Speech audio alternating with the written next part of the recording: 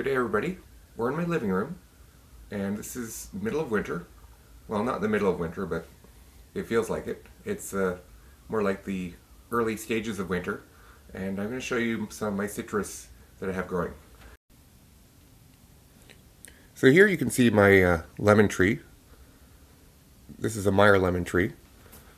It's been doing fairly well indoors. I brought all of my citrus in, I think, just before Halloween, which would be the end of October. So now it's been around 2 months that everything's been indoors. These look about grocery store size for Meyer lemon.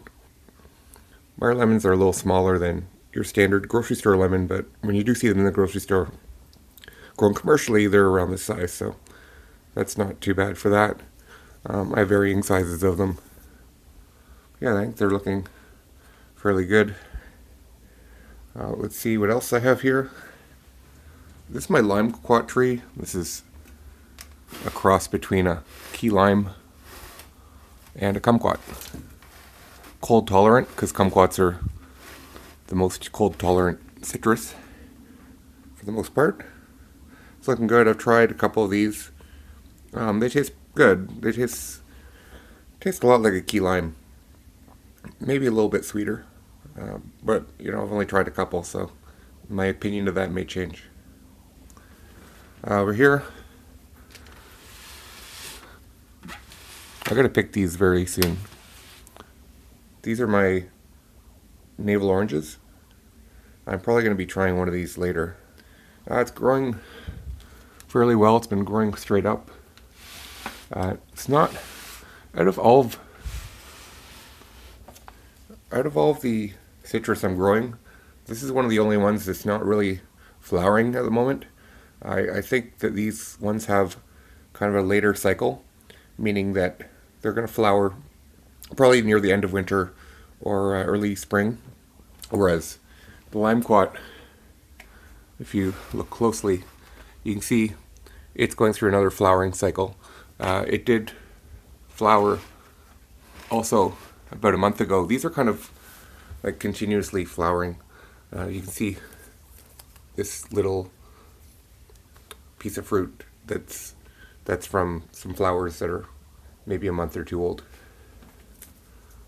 And same with that one. Yeah, and then I have, this is about a year old, of a Chinese bitter orange. So I sort of grew it in my garden. It wasn't growing, I wasn't taking especially good care of it. I just had it growing right in with my Brussels sprouts, and left it just to see how well it would do.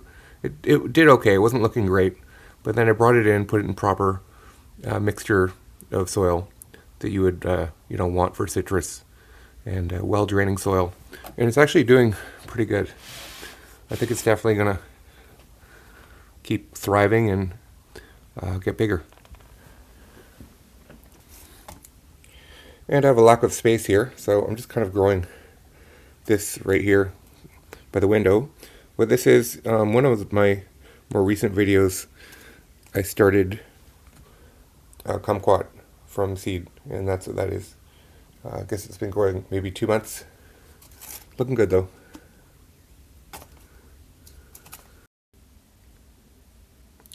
So I think I'll pick one of my navel oranges and just see what happens.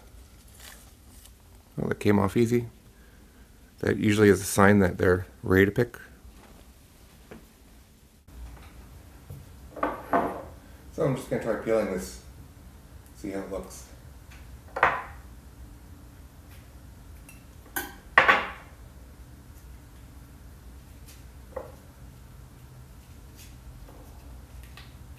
Thick peel, as you normally get with a navel orange. I've eaten a lot of oranges, so I think I'm fairly good at peeling. Especially this trick I do where I mainly get it all off in almost one. There.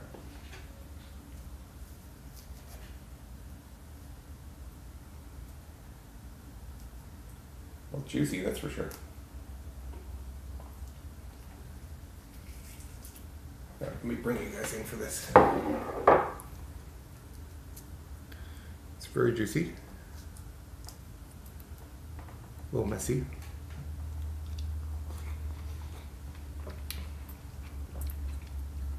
Very good. I mean, native oranges, they're all from the same originating tree, so I don't expect this one to taste, you know, way better than a normal one. But it's definitely good. It's not really holding its shape like some of the ones. I think this one might be that I could have picked it a little earlier.